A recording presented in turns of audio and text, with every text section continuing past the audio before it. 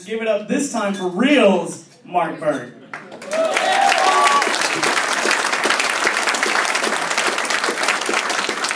Thank you, Daniel. What's up, Sacramento? How are we doing tonight? Having troubles with the microphone. Oh man, I know I'm excited to be here, not just because Johnny is recording his album, but because I have been having the weirdest week. Today, my brother and I went out to get lunch, and halfway through lunch, my brother decided to ask me, Mark, are you ever going to grow into a man's body? And I think the answer is no. That is never going to happen, okay? I have way more in common with being a 15-year-old girl. For example, number one, I love being the little spoon. Number two, I can still fit in size 00 pants. And number three, I don't like anal. And we just played two truths and a lie.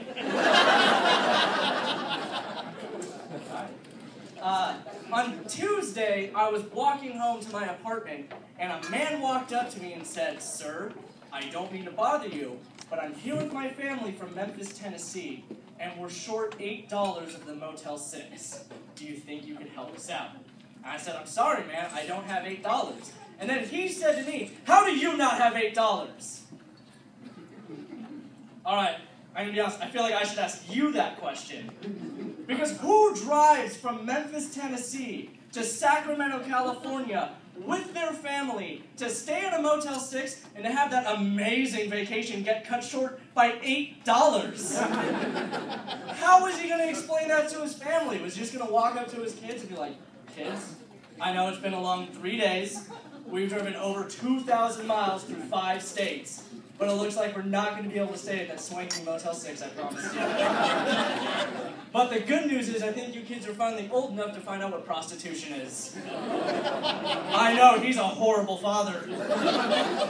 But then he took it one step further and he asked me, "You have a credit card, right?" I said, "Yeah." He's like, "Well, let's take a trip to the ATM." Who are you? Like, at that point, I was so fed up with him because he asked me for $8 and didn't even offer me a blowjob. Okay, not that I was going to take it because, let's be honest, who can trust an $8 blowjob? It's just a polite business gesture. Maybe if he had offered me said blowjob, that whole thing would have went way differently. Like, "Oh, an $8 blowjob, you say? Well, how about this? Here's $10, we never see each other again." That would have been way better for him. When I was in 8th grade, one of my teachers thought it would be a fun project to write a letter to our future selves. Did anybody else ever do that when they were in 8th grade? A couple people? Well, then you can attest to this. Fuck that time capsule. That was like the worst thing ever. I remember I got this letter seriously 3 weeks ago, and I was so excited when I got the letter. I opened it up, I sparked up a joint. First thing, oh, you got to. I'm reading past Mark. This is crazy metaphysical shit going on. But I read the letter, and it's just like, "Hey, Mark, how's it going?" I was like, "I'm doing pretty good, Mark. Just enjoying a blast from the past, sparking a bone." First question, "You're not smoking weed, are you?" Don't judge me, 8th grade Mark. You don't know what life is like yet. It gets different. But then I went on and I was like, "What college are you going to? MIT grad school or Brown?" I went to Sac State for a semester and a half. I knew enough was enough.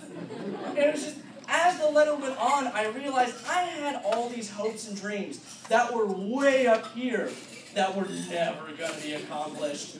Like, I really wish if I had a time machine with only one use, I could go back in time to right before I wrote that letter and just explain to myself, "Mark, stop trying so hard. Okay, you've got these goals that are way up here.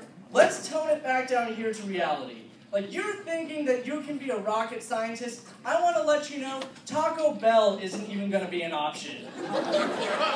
It's not going to happen. Like, you think that you're good at math right now, but that's because you're in pre-algebra, okay? It gets way harder, especially because in 3 years, you're going to discover marijuana, everything's going to change. Have you ever tried taking a calculus test while high? It's near impossible. Usually because you're still in the parking lot smoking. All right, you guys, thank you so much for coming out tonight.